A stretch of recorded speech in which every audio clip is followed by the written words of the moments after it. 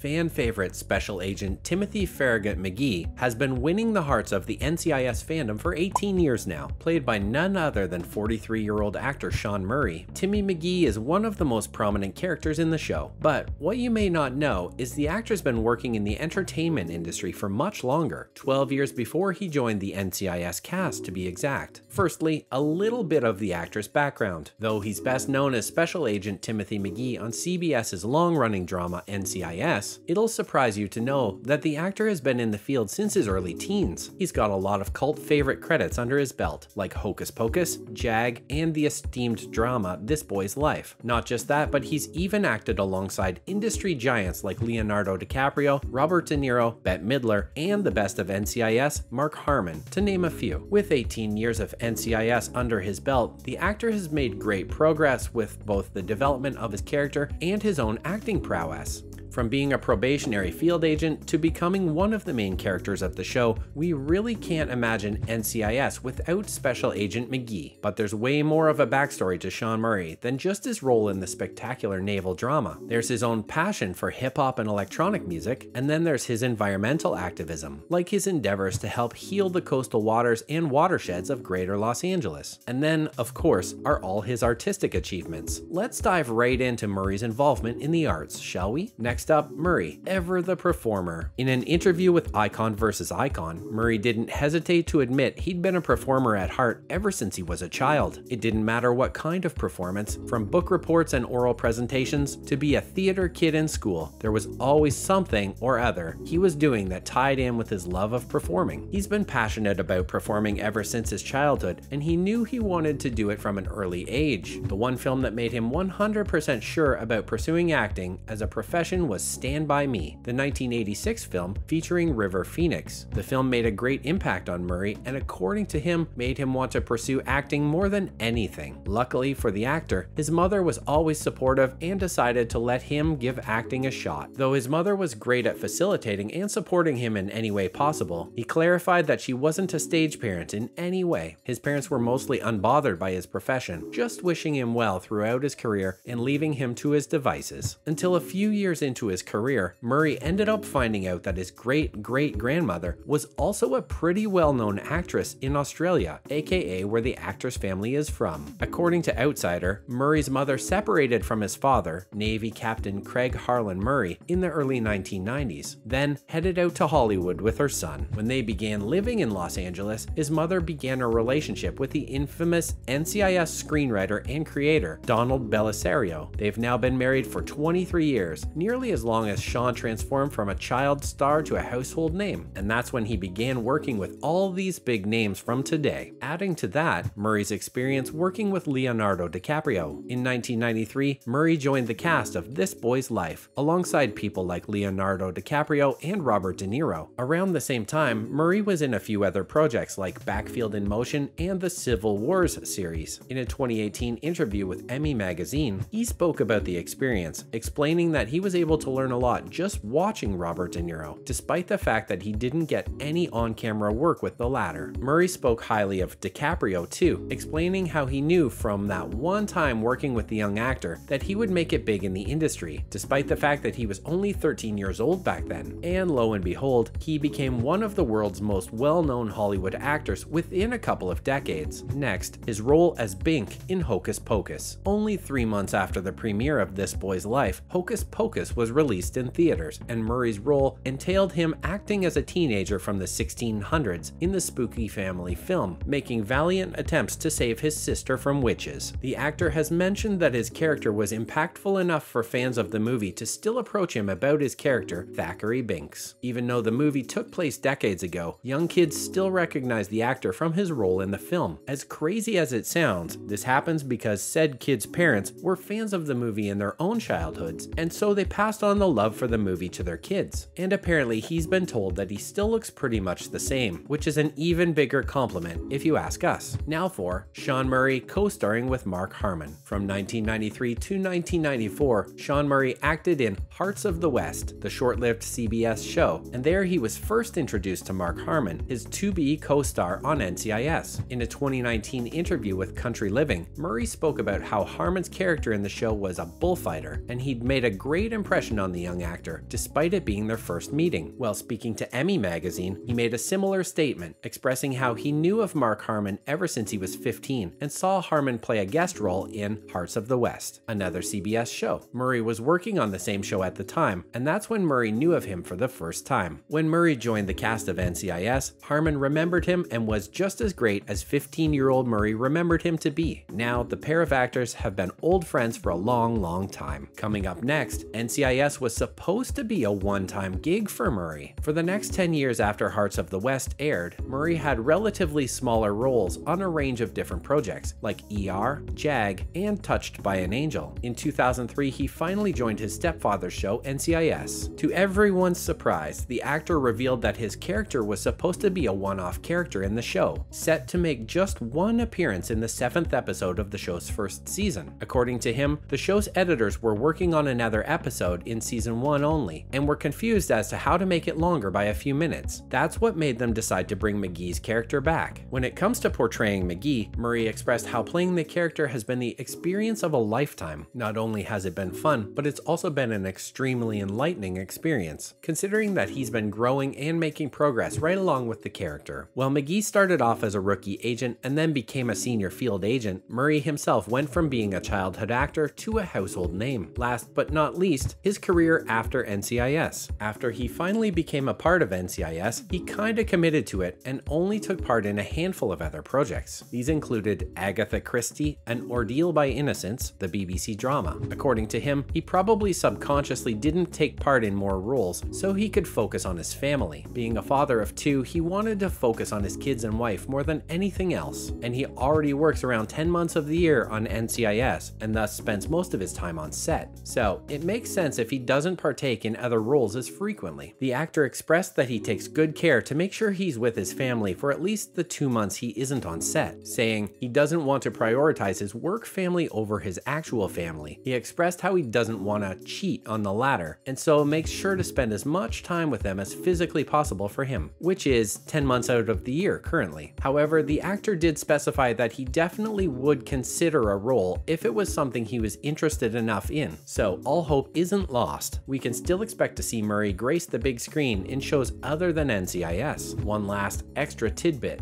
In the same interview with Icon vs. Icon, Murray was asked about the one lesson he's learned over the length of his entire career. He answered in a very pragmatic way, talking about how working as an actor never means guaranteed success. He emphasized that he was one of the few lucky ones to get a big break in his career. Murray only became part of NCIS after 14 years in the industry, and he had no idea how successful he would become because of it. Point is, don't ever think being on the big screen is all fun and games. It only becomes that once you're actually discovered by big names, the chances of which are slim. Never impossible though, right? That's a wrap for this video. What do you think of Sean Murray in NCIS? Have you watched his other works? Let us know in the comments below. Make sure to give this video a thumbs up and subscribe to our channel for more videos like this. See you in the next one.